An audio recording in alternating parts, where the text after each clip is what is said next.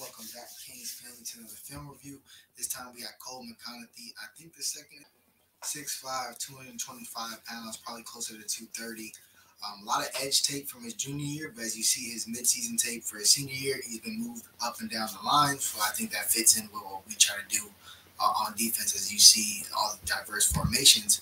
However, obviously, you just want a guy who can fire off the ball and beat a double team. Well, not a double team, but you have a right tackle and running back help. Really didn't want no help to give no help on that. Destroy our quarterback's blind side for the strip sack. So he has that initial burst. This boy about to hit that spin move real quick. But the effort here, I think he's a Mario guy when you look at his his style of play. He's a tough, gritty guy. He's gonna attack the ball. I like that he comes in with the size. When you get a lot of these explosive edge rushers, you can get a guy who's 6'5", 230, who has explosive pass rushing traits, but explosive traits in the run game. He can come backside as that unblocked DN from the backside and consistently make plays. So that's where I see a lot of upside at. I see upside as a pass rusher as well, but stuff from the run, I think obviously with the run defense we displayed all year, that's something that Coach Mario want to just continue to move forward. Obviously, you got to be able to rush the passer, Canes family. So if you're a DN, that's going to be a defining trait. And one of those defining traits is the burst off the line of scrimmage. So here he is out wide 9, just straight spin and speed and burst on that wide rush here. So you got to be able to bend. You got to be able to move. That first step is crucial. I think he's a physical player that makes plays in the backfield. You'll see here they try to set something up. He's going to just disengage. Love the way he uses his hands, swipes through. Now he has a clean rush to that quarterback. That play had no chance with that. So I love the fact that he's able to swipe.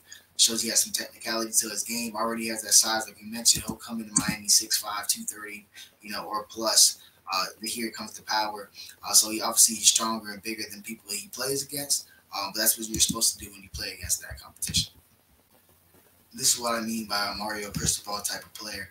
Someone who can consistently win on that backside. Who's going to defeat that way and block him here from the edge. From the opposite, so you're just gonna come through and just destroy. They're leaving you unblocked, and you just come through. And with a 3-man rush here, just effort. Probably good coverage. Quarterback couldn't get rid of the football, but just defeat 2 to get down to the sack. So that's what a Mario Cristobal type of player is. Somebody who's gonna consistently make those plays in the backside. Someone who's gonna make those pass rushing plays, even when it's a 3-man rush and you're supposed to just be playing coverage. Just fight, effort, toughness. Very stout, again, very explosive with that first step. He's going to knife through that gap between the offensive linemen, and now it's the TFL getting your running back killed. So, again, very explosive player in the backfield, very physical. When he's getting there, he's making sure people feel it. And when you roll the senior tape, you start seeing the progression. He's going to be a guy who can play inside and out.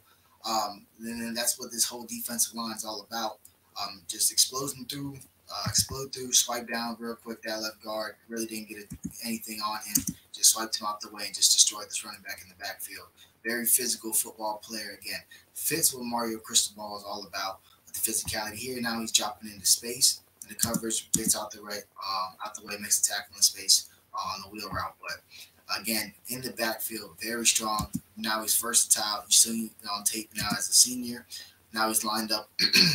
Now he's pretty much just a hair over the center, almost at nose, just right there in that one, and just exploding right through for the big TFL or sack, actually. So it really gets down to business when you start evaluating this guy. Obviously, he's committed to Louisville, or was committed to Louisville. We flip him.